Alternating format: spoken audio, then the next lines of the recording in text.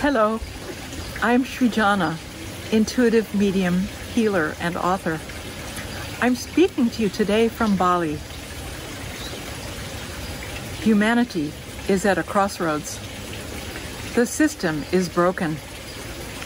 To accept fear and go with the flow is no longer the best choice. The path of least resistance is now the enemy of life itself. Instead of looking outside and fixing blame, we can change perspective and look inside. We can overcome our own karmic habit of spineless acceptance in the myriad delusions of the world. The iron law of cause and effect now requires that we embrace each other with love and step into a new level of individual discernment, discipline, and responsibility to defend our DNA health and our destiny. The battlefield, my friends, is our bodies and our minds. Our challenge is to become the rulers of our own minds and to be free. When staying the same is no longer an option and the other side is unknown, either way is a risk. It's time to open our hearts, our minds, and dive in. I feel strangely hopeful. The forgotten pandemics of the 21st century are already here, and they're even more threatening than a virus. We know the vast majority of COVID deaths, perhaps 94% of the deaths, were accompanied by other serious medical conditions. What are these comorbidities, the other diseases that doctors reported as contributing causes of death? These growing health trends bring suffering and death for billions every year, far more than any virus. And they are our own doing. Are we helpless in the face of all this suffering and death? Not at all. You are always the master of your own mind and your actions. My favorite quote of the day is this: everything comes from your thoughts, led and controlled by the mind. Do you know where it's from? Yes, it's from the Buddha. To move into the new times, we are going to have to eradicate these growing pandemics. Can we do it? Certainly. Do we care enough about our children to change our habits? Yes. That is the issue on the table today. Fasten your seatbelts. The number one forgotten pandemic is low nutrient food and poor soil, causing low immunity in 7.5 billion people, everyone on Earth. A recent groundbreaking study compared original sprouted wheat and red rice grown in virgin soil to their modern industrial counterparts of white flour and white rice. They found a shocking loss of 70% to 90% in essential vitamins and minerals.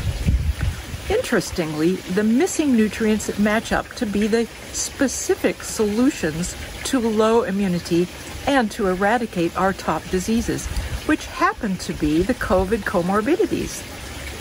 But, oh dear, these empty foods include some of our favorite comfort foods like pasta and bread, noodles, rice, potatoes, crackers, cupcakes, and snacks that are stealing our energy. Pandemic number one is inviting us to care for the earth and to care for our soil. The soil connects our physical life to the earth we love. So the solutions to pandemic number one, low nutrients, low immunity, is to eat original food grown in untainted soil. If we can do that, everything else falls into place.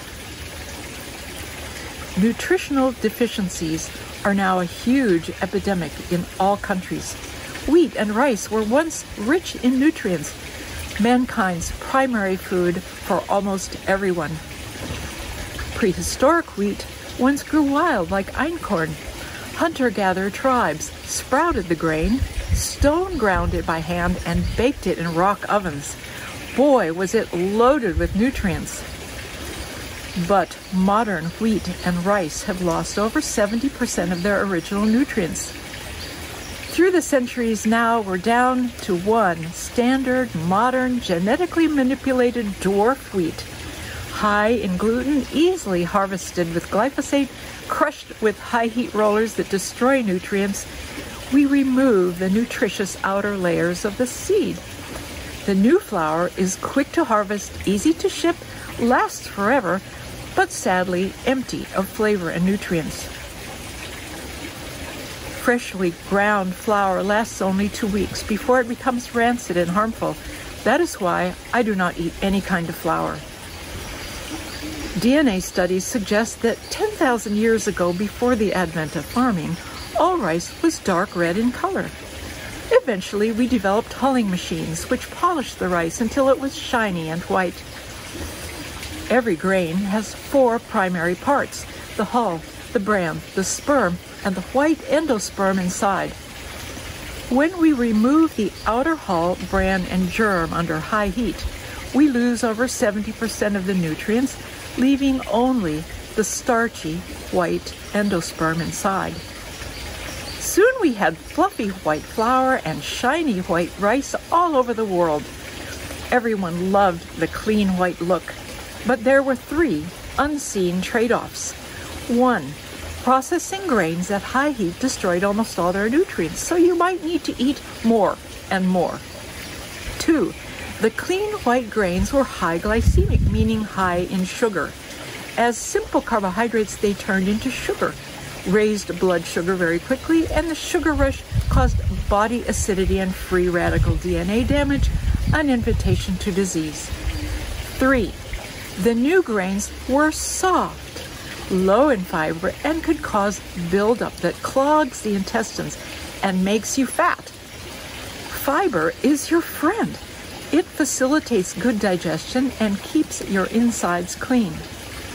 So, all this was very different from old-fashioned unprocessed grains that gave no sugar rush, satisfied hunger for many hours, and the fiber left your guts squeaky clean inside.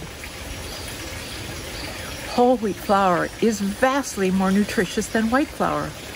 Could this explain the rise in diabetes and other sugar diseases? Now, about 470 million people worldwide suffer from diabetes. For example, this is a list of nutrients higher in whole wheat that get stripped away in white flour. Are these our missing nutrients? Everyone knows whole grains are more nutritious. However, full absorption is another question, and this depends on 2 important factors.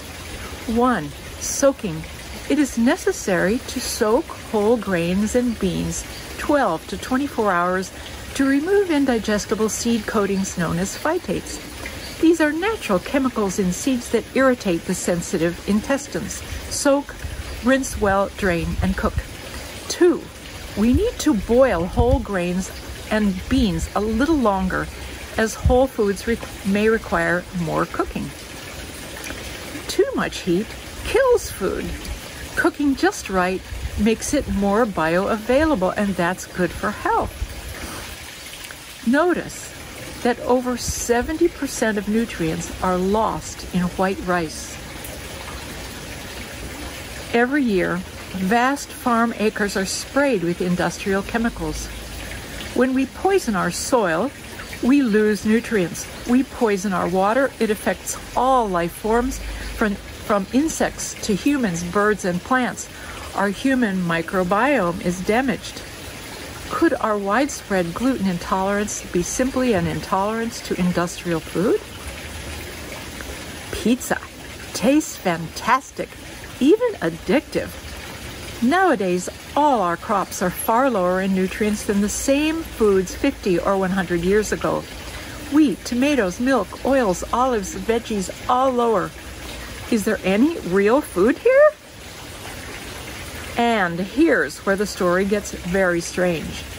The nutrients lost are known to be key in preventing certain diseases.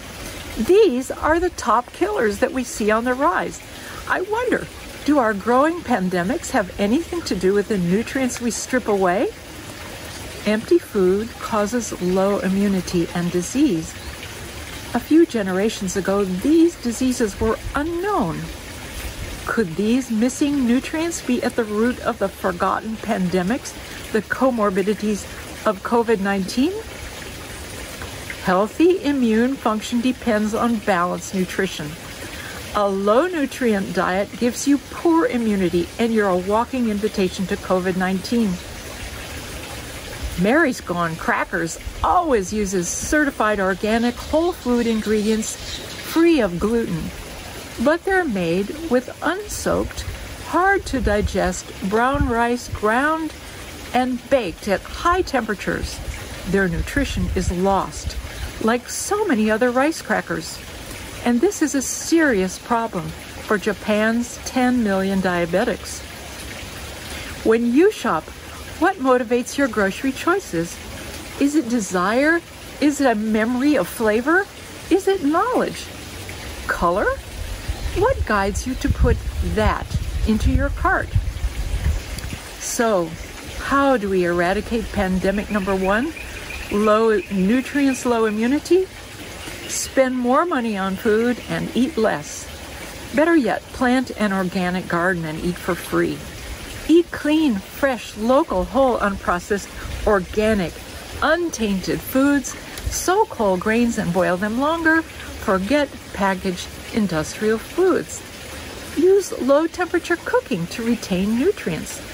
Heat destroys nutrients. Raw foods are high in nutrients, but high temperature destroys nutrients, like deep frying, pan frying, grilling, microwave, and baking. Low temperatures like steaming and boiling can never exceed 212 degrees, which retains more nutrients. And that brings us to our next video. Please join us for the second pandemic to eradicate: hypertension.